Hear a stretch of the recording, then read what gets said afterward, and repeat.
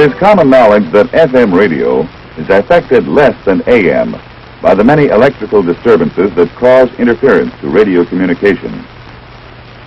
The technician, however, wants more than common knowledge. He must know why and how. But before studying FM, the fundamentals of AM should be reviewed. You'll see why the problem of interference exists in high-frequency AM, and then learn how FM has reduced it. Let us review in detail the separate actions which take place in an AM transmitter.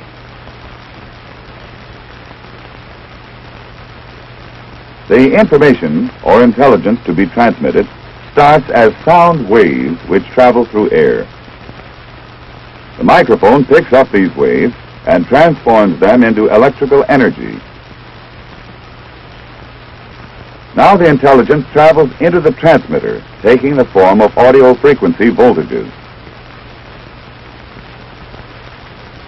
Audio frequencies in military equipment generally fall within a range of from 300 to 3,000 cycles per second.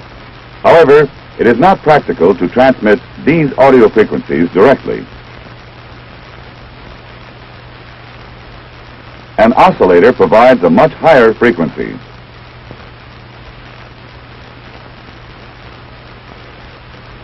This radio frequency wave is called a carrier.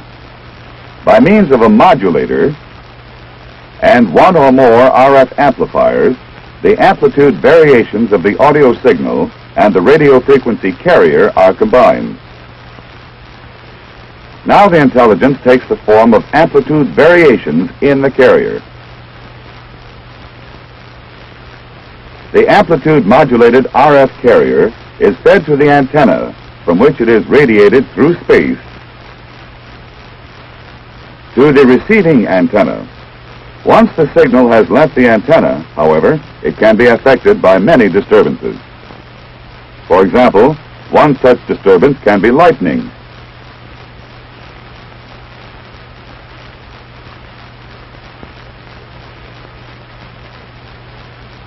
Let's freeze the signal at the receiver antenna and see what the interference has done to it. Our primary concern is with the amplitude variations, for they carry the intelligence. To a point, the variations are just as we transmitted them, and the AM system was working fine.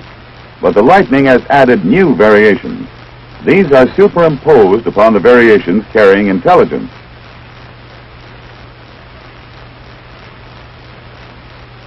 There are many man-made devices and natural elements or occurrences that can affect the amplitude of the RF carrier. Each one adds more hash, more static, more interference.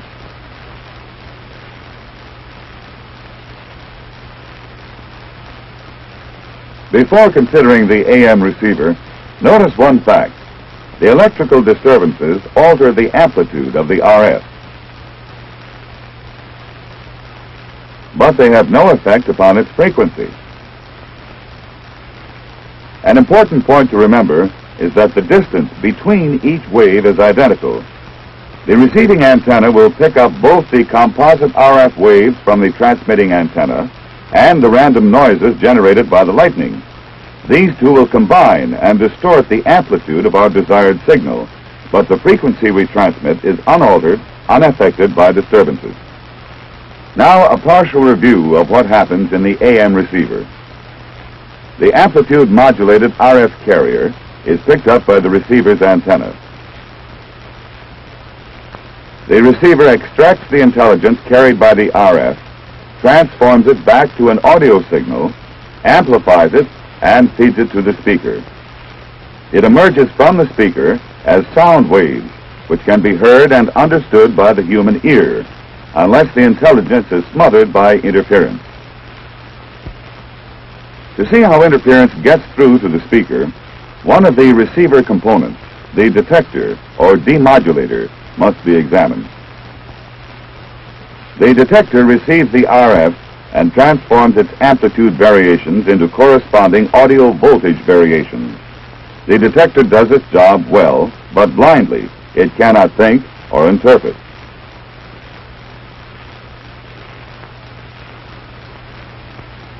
Feed it an RF signal with constant amplitude, and there will be no output signal. Feed it a modulated RF,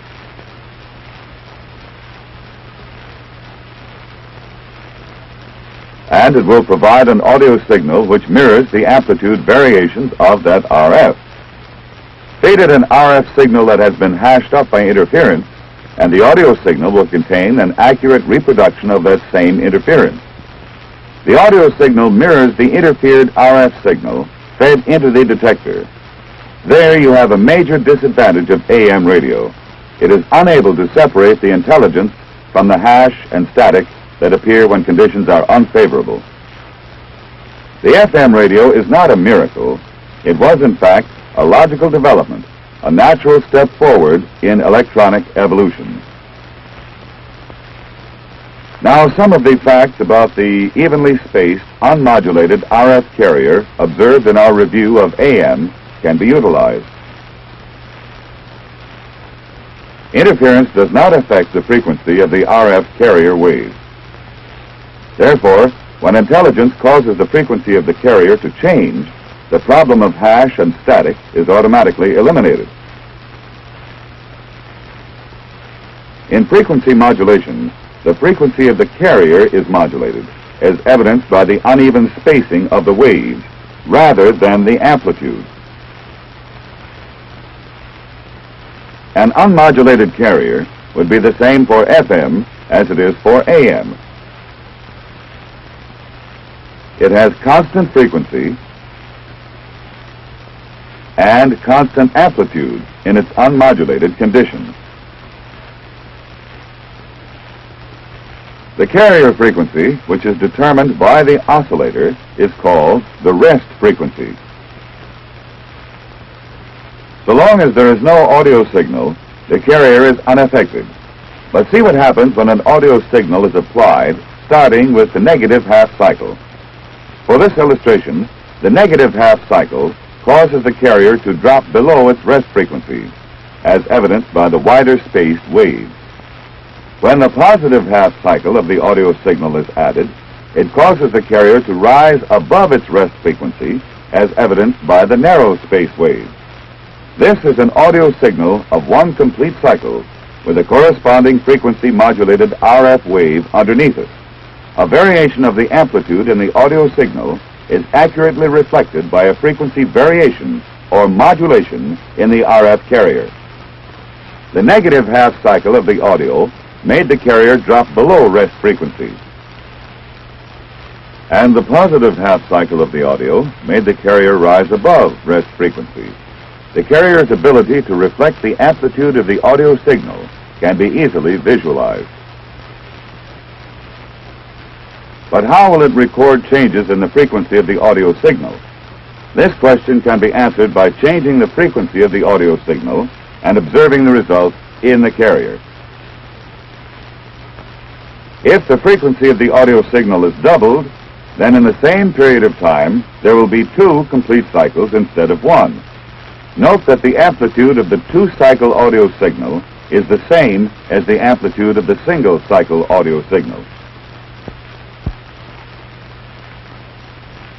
Now let's see what this has done to the carrier.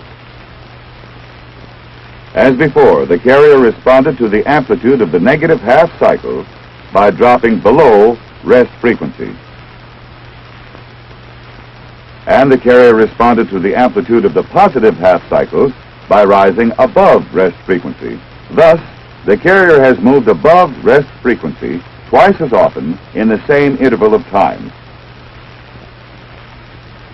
And the carrier has moved below rest frequency twice as often in the same period of time in response to the doubling of the audio signal frequency.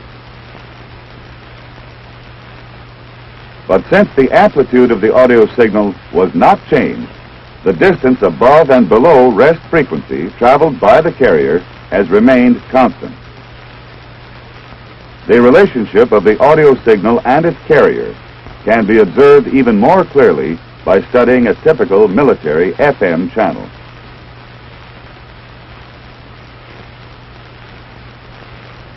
Just where in the radio spectrum are FM channels assigned? The nature of FM normally requires a greater band width than with AM.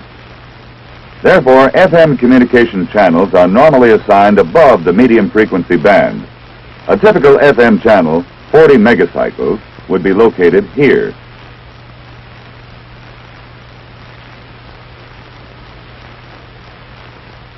This is the rest frequency of the channel. When the carrier is frequency modulated, it will move above and below its rest frequency.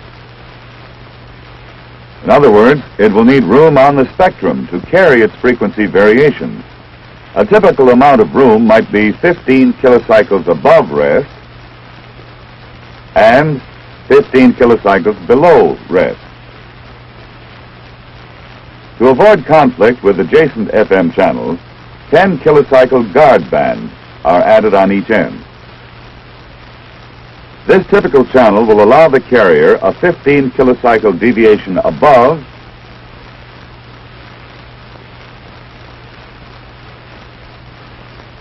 and below its rest frequency.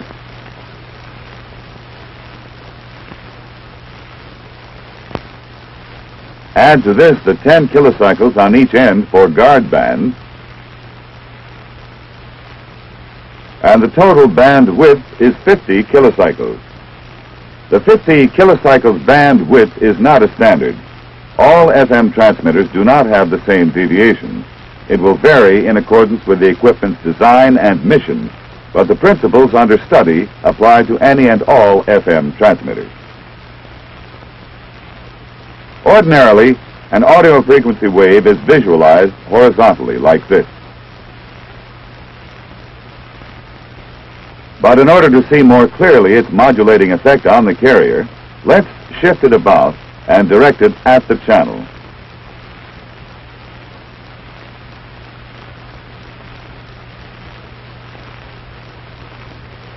Notice that the amount of deviation above and below rest frequency is determined by the amplitude of the modulating signal.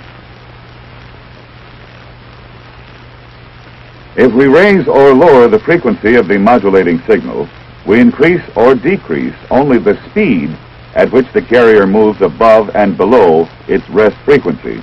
We do not change the extent of its deviations. Only by changing the amplitude of the modulating signal do we change, decrease, or increase the extent of deviation above and below rest. FM circuitry is designed so that maximum amplitude of the modulating signal will cause the carrier to deviate to the maximum frequency range assigned to it. Note that this does not include the guard band, or in other words, the carrier will swing as far above and below its rest frequency as it can go.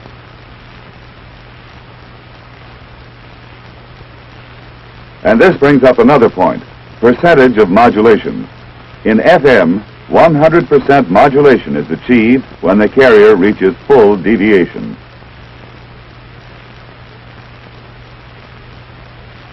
If the amplitude of the modulating signal is lowered so that the carrier deviates only 25%, or 1/4 the frequency scale allotted to it, the carrier is said to be modulated 25%. Percentage of modulations in FM, therefore, refers to the amount of carrier deviations in relation to the total frequency range, or range of deviation allotted to the particular FM channel. Here you see visualized a voice comprised of different frequencies and amplitudes. In actuality, of course, the actions we are looking at occur in time intervals as small as many millionths of a second. We have slowed them down considerably, and we are not viewing them in their exact ratios, but the principles you see demonstrated here are correct.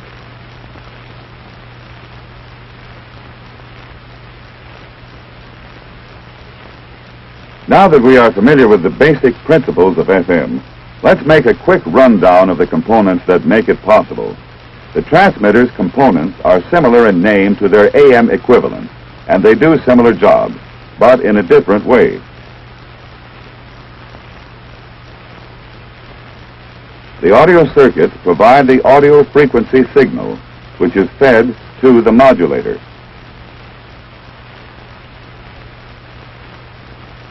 The action of the modulator is such that the output of the oscillator is a frequency-modulated RF wave.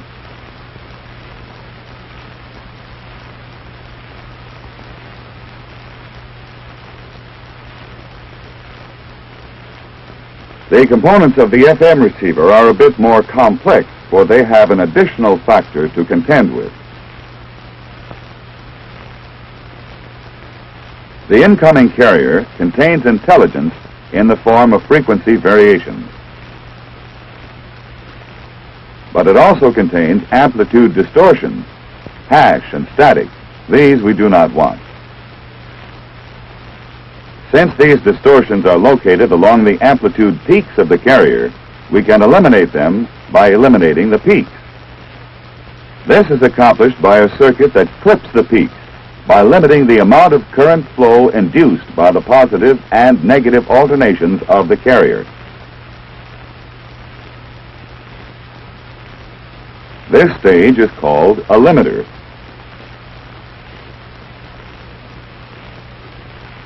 Its output is a wave that still carries the intelligence in the form of frequency variations.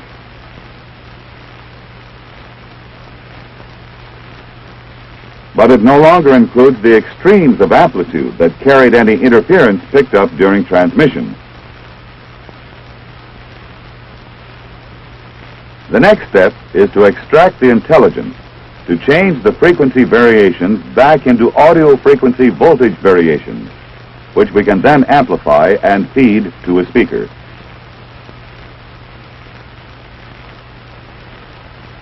In an FM receiver, this is the function of the demodulator or discriminator.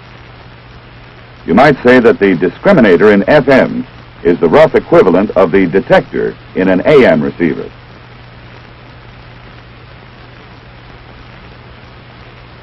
Feed the frequency-modulated carrier into the discriminator, and its output will be an audio frequency voltage.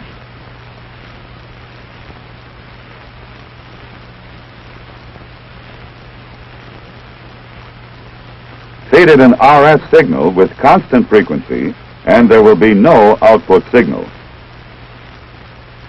All FM discriminators do the same job, but not all do it the same way.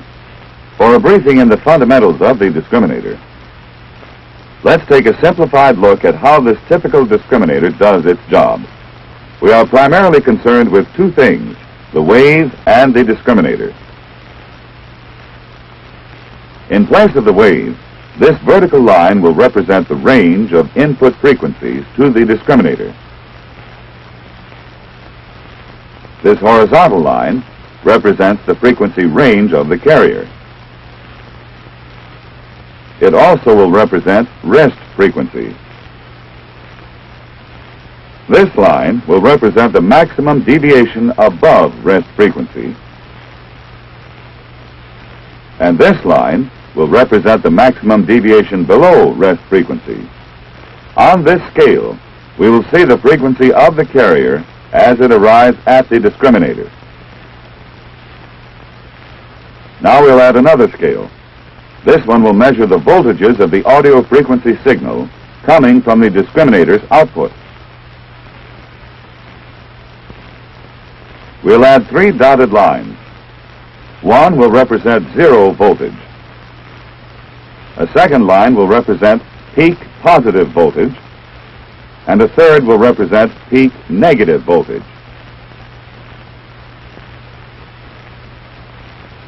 When the carrier is at rest frequency, the audio output voltage of the discriminator will be zero. Thus, an unmodulated carrier results in no audio signal. For this illustration, when the carrier deviates above rest frequency, the circuitry of the discriminator generates a positive voltage. When the carrier drops back down to rest frequency, the positive voltage gradually diminishes. When the carrier deviates below rest frequency, the discriminator responds with a negative voltage at its output. When the carrier moves back up to rest frequency, the negative voltage diminishes to 0. Now watch the continuous action.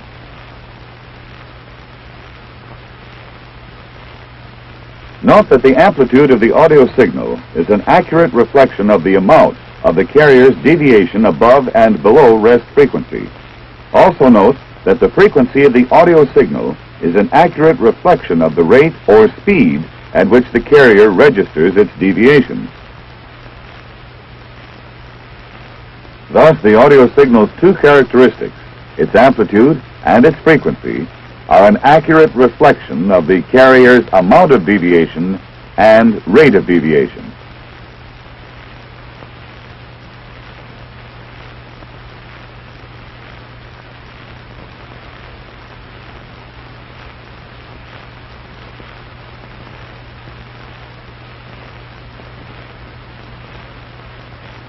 In this way, we have transformed an RF carrier's frequency variations back into an audio frequency signal.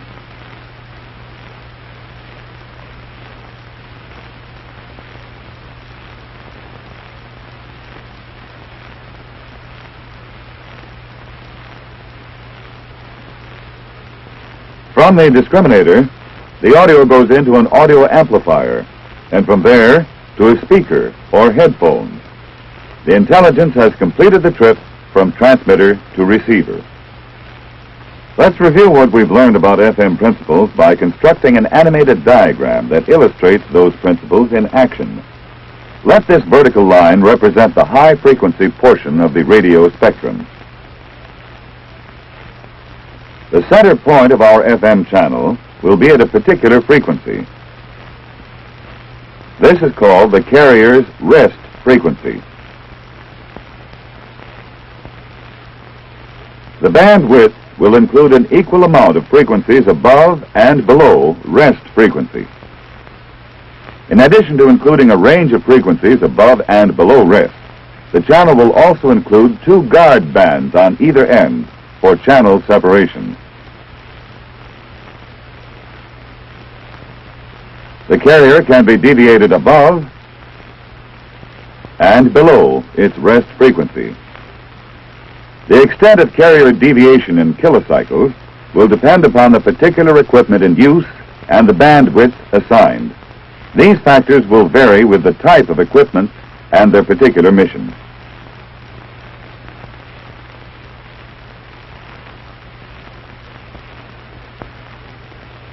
Percentage of modulation is rated on a simple basis.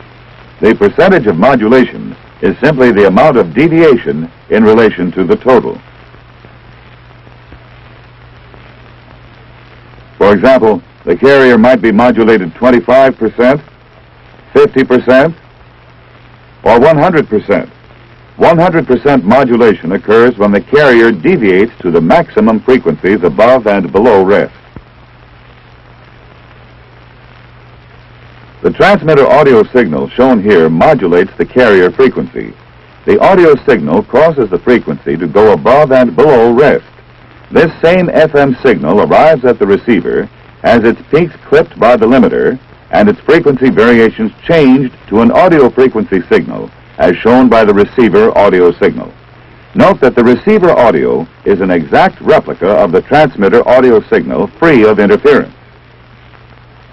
The FM principle of radio communication demonstrated here is a practical, useful technique. It has made FM radio equipment an important part of the Army's overall communication picture. Due to the frequency at which it is normally operated, FM transmission is primarily utilized for short-range, line-of-sight communications. This is just one reason that FM should not be thought of as a miraculous device that will obsolete all other types of communications equipment. FM and AM will both be around for some time to come, for each still has important work to do. The FM radio has limitations as well as capabilities, but for short-range communications in the air and on the ground, for a radio link that can guarantee clarity even when conditions are unfavorable, the FM radio is invaluable.